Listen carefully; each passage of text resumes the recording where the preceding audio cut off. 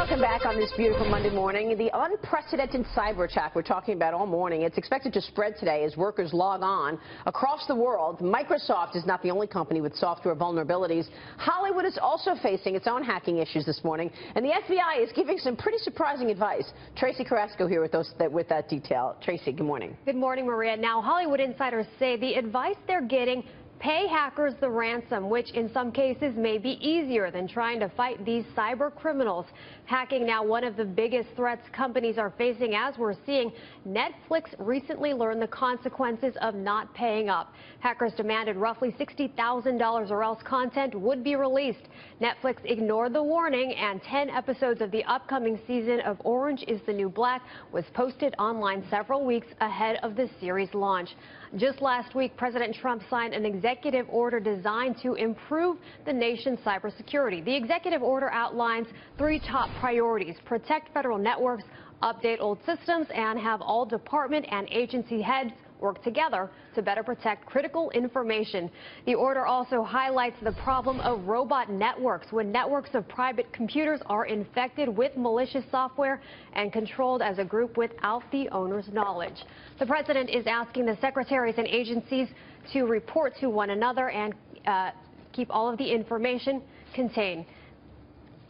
So they're saying keep it contained, but it's not been contained. I mean, we were talking earlier about this massive global hack that's taken place over the weekend. Renault, it was forced to shut down factories. You know, President Trump ordered an emergency meeting of the Homeland Security staff. Also, the senior security staff, FBI, NSA, met on Saturday for another meeting. So they are, with this executive order, they want to review all the systems within 90 days. So this may come sooner with this latest cybersecurity attack. You wonder what the White House can do at this point. Maria, in the last, year or two, we've seen the Social Security Administration get hacked. Yeah. We've seen the VA get hacked. We've seen the IRS get hacked. Yeah. Right. Again, this is nothing new. Where's our government been in trying to create barriers to protect ourselves?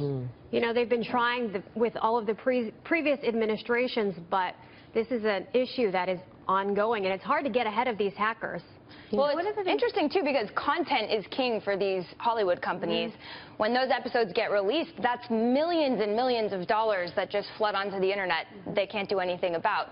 I think it's interesting the FBI is telling them to pay up. Do they say if you pay up, you will face less of a risk that these things are leaked? You know, these companies, they've got to weigh their options. So is it better to pay and, you know, with the hopes just cross their fingers? With the hopes of maybe the content won't be released, or do we take our chances, ignore the warnings, and see what happens? Well, our top guest earlier, we said you have to pay the ransom, and then you've got to pay it in Bitcoin. I mean, it's the oddest thing. This story is just extraordinary. Right. Vanity Fair pointed out, too, that Hollywood's so interconnected. So even if Netflix is hacked and they've protected their systems, you have agents, you have talent companies, you have actors who may have scripts.